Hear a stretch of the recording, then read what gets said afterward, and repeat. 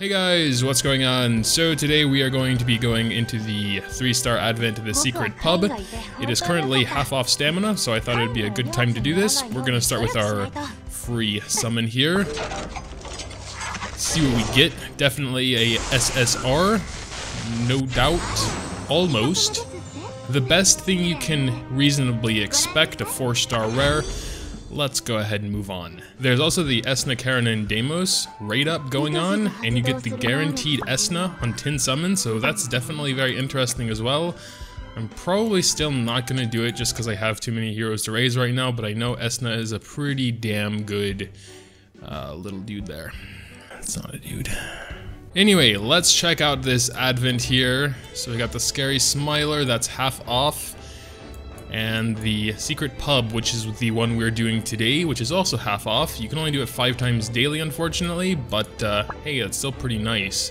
38 from 77. So I've only done this 5 times yesterday, and I did fail once, but that was before I kind of learned what's going on. Now I think I have most of the mechanics down. We are actually going to be bringing all 3 of the SRs, Olive, Amulet, and Cordelia.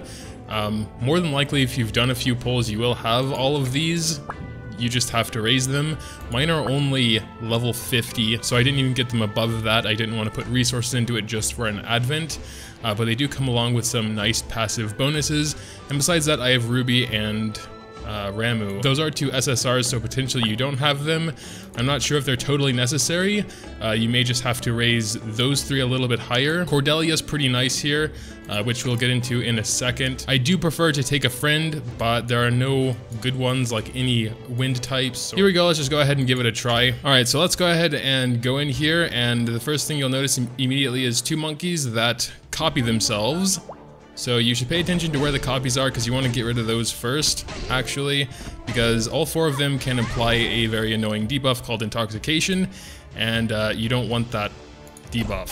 So since you can one-shot the fake monkeys, go for them first, and then go for the real ones. The real ones can still intoxicate you, of course, but since there are only 2 now, it's less likely for you all to get intoxicated, so it's just better like that. So yeah, if you lose track of which monkeys are the real and fake ones, just know that on position 2 and 4 are the real ones. So any on 1, 3, or 5 will be the fake ones. This monkey actually did get silenced. I'll check who actually did that a little bit later, but that's also pretty good so they don't get that intoxication debuff off. Yeah, this lady here, 60% chance to silence them for a turn, so once you get rid of the fake ones, or whenever, attack one of the real ones. If you're not unlucky like me, then maybe you'll silence one. Cordelia also has a bit of CC, again, a very low chance, and you need 3 of those Searing Stacks things, which I don't think she has, so I usually attack with her.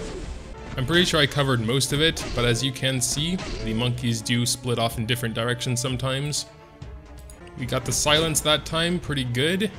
Let's go for the AoE attack here, maybe kill those 2. Nice. Alright, so once you clean up the monkeys, preferably, you know, only 1 or 2 would be intoxicated. If you're unlucky, and no matter how well you do things, it could be all of them. And then you come to these weird eggplant-looking dudes. Of course, the most dangerous one here is the fire one. If he gets 2 turns, he will explode and do massive damage to everyone. Usually these 3, or at least those 2, die.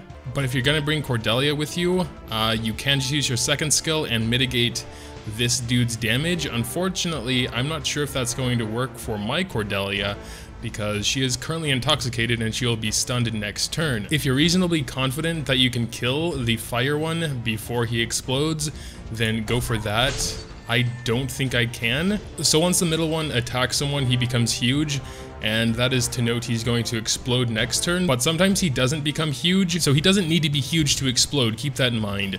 Every time I've played this stage, when it comes to the fire eggplant's second turn, he will explode and do massive damage to everyone. So I've decided not to even try and kill the fire one. I'm still going for this water one over here.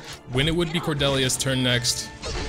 Okay, what the f... It doesn't matter. Those 2 weren't really needed anyway. Neither is Cordelia, honestly.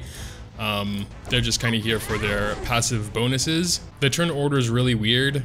Just, I guess, after this fire thing attacks, get that shield from Cordelia up.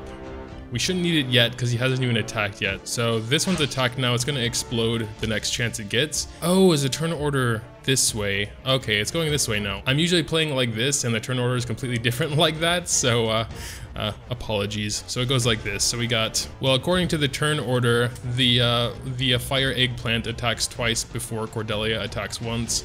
So that's quite unfortunate, but yeah. In this case, since you know you're not going to be able to mitigate it, I mean, you could try and kill it. I mean, we do have her left. We can give an attack boost and then also a little attack boost and maybe a really strong dude with Ruby's normal attack. That's not gonna work.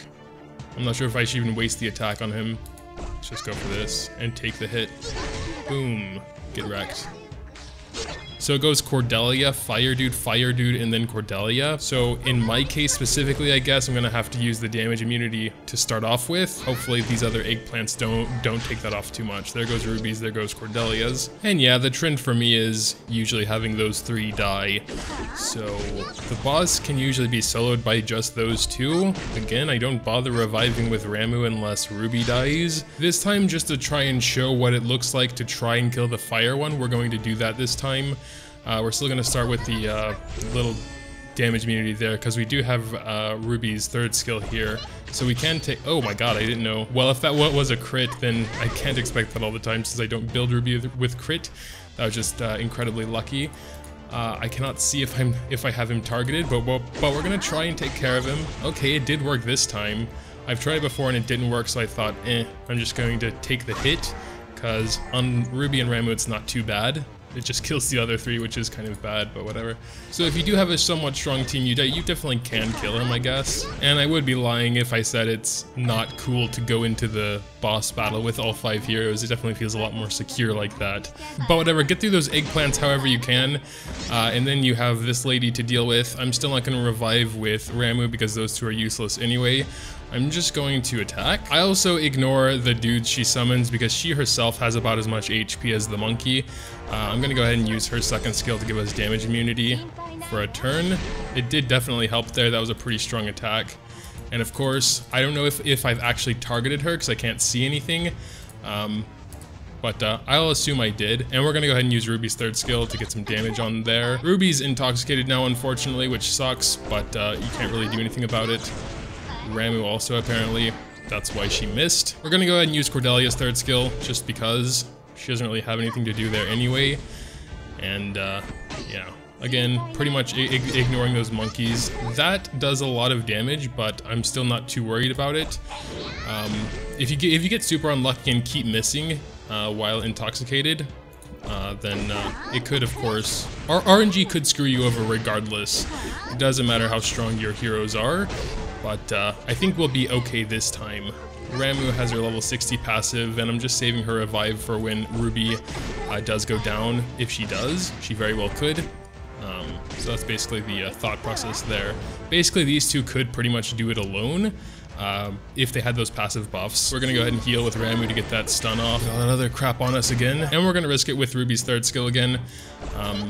Thankfully it did work. If it didn't, it wouldn't have been too bad. I probably had 1 or 2 more turns anyway, and she was already pretty low. But even so, once those 3 die, I mean, you still have the charm immunity, you still have the frozen immunity. I'm not sure if she freezes. I've always had the freeze immunity with me. The charm immunity, I know she charms a lot if you don't have that with her, and that can be extremely annoying. So I definitely take that from now on. Cordelia used to be useful because she could actually defend that eggplant before it exploded, but I don't know.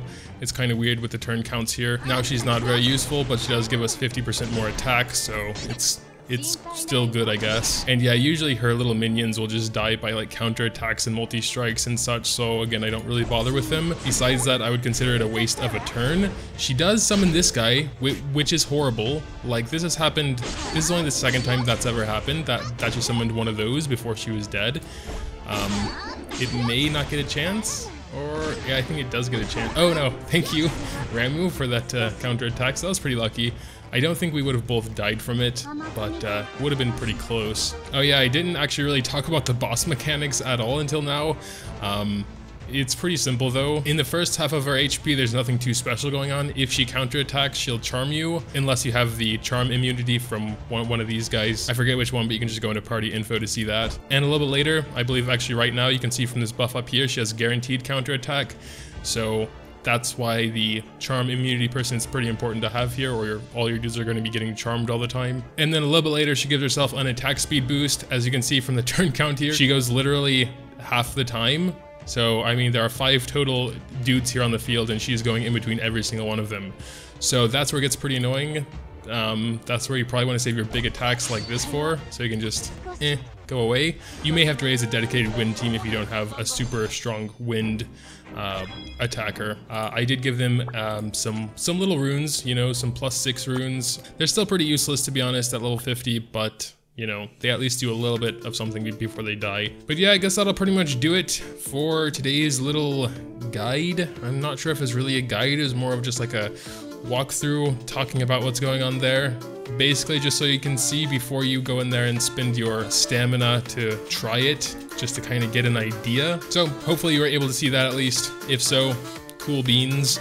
If you have your own strategies for this advent, then make sure to drop them down. Leaving a like if you'd happen to enjoy would also be greatly appreciated. Thanks guys, as always, for watching, and until next time.